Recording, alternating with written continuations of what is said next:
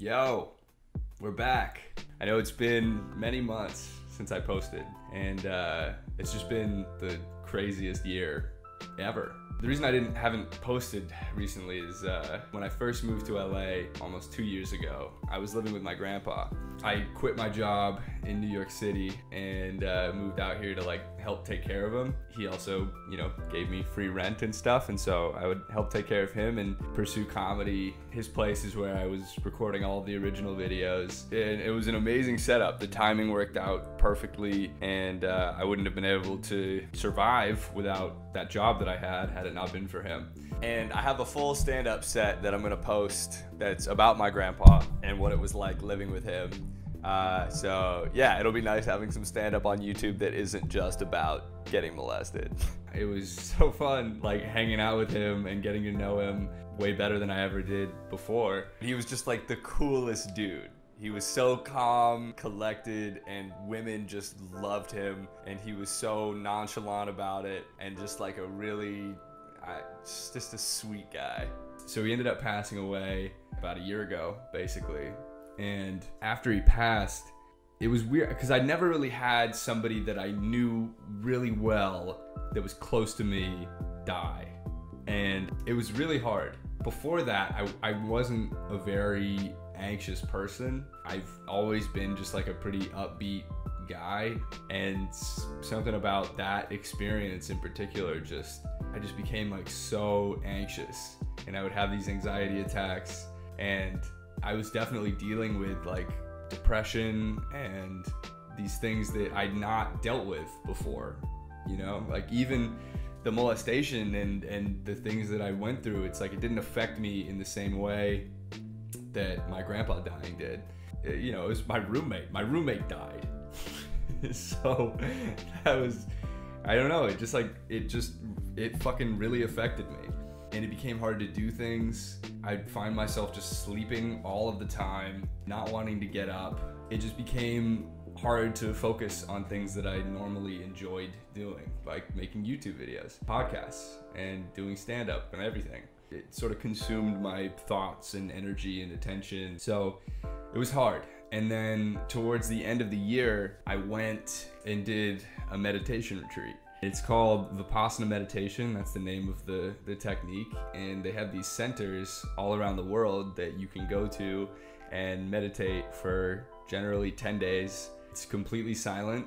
It's around 60 people or maybe 40 people. It's completely free to do. All of the food is paid for, all of the lodging's paid for, and it's all run on donations from people who have done it in the past. So if that's not a confirmation of something, of showing that it works, I don't know, it is. And you basically meditate all day, every day for 10 days. And it was one of the most profound experiences that I've ever had.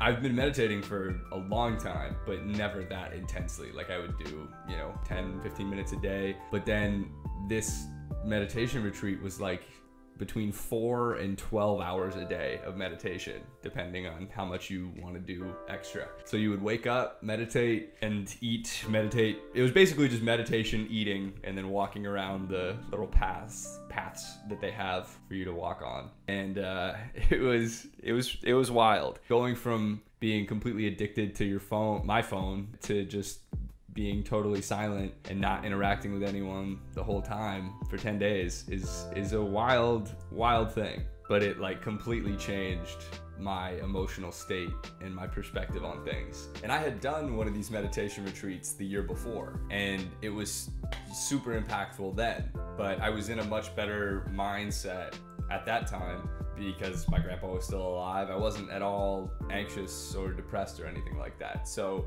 it was still immensely helpful the first time, but the second time seemed to have even more of an impact. I think just because of how sad I was going into it.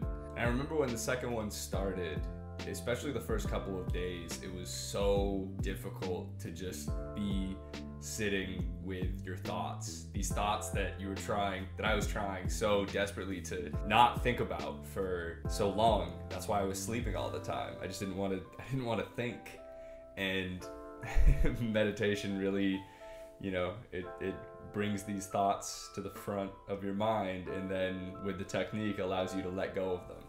So even though it's really difficult initially when these thoughts come up, the meditation allows you to see them for what they really are, which is just thoughts.